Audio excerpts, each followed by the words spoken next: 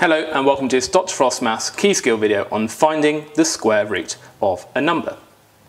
Now in a previous video we looked at what the square of a number is. So if, for example, we wrote 3 squared, that means 3 times by itself, and that would be equal to 9. So 3 with a little 2, that doesn't mean 3 times 2, it's not 6. 3 squared means 3 times by itself. And then we had 5 squared, for example.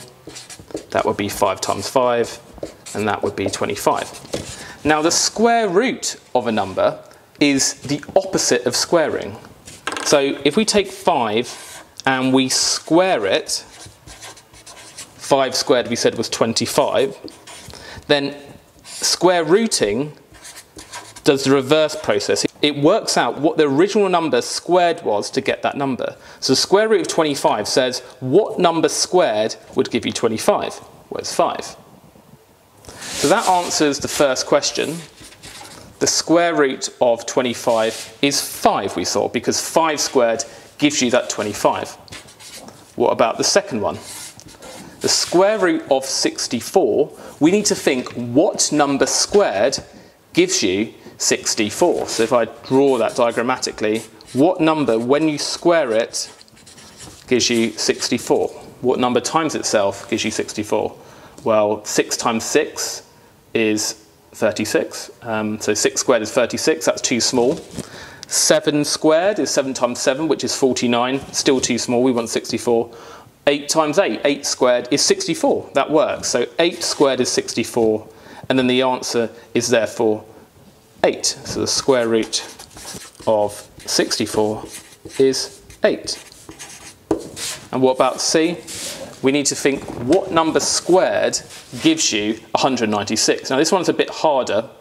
Well, let's think. If we had 10 squared, that gives you 100. That's too small. We need 196. Let's take a bigger number. Let's say we had 15 squared. 15 times 15 is 225, I just know that one in my head, which is too big, we want 196. So it's somewhere between 10 and 15.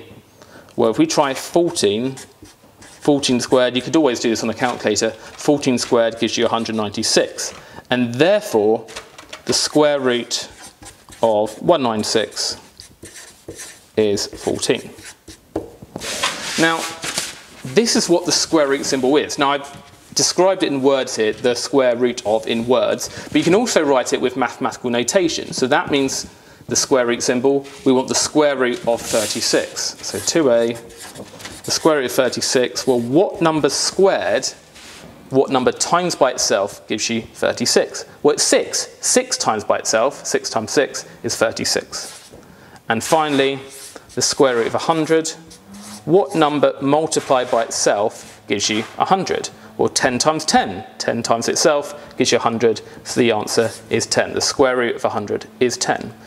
A note, by the way, we can square root numbers which are not square numbers. So we could square root, for example, 17. It would be 4 point something. We might get a decimal. But if we square root a square number, we're always going to get a whole number.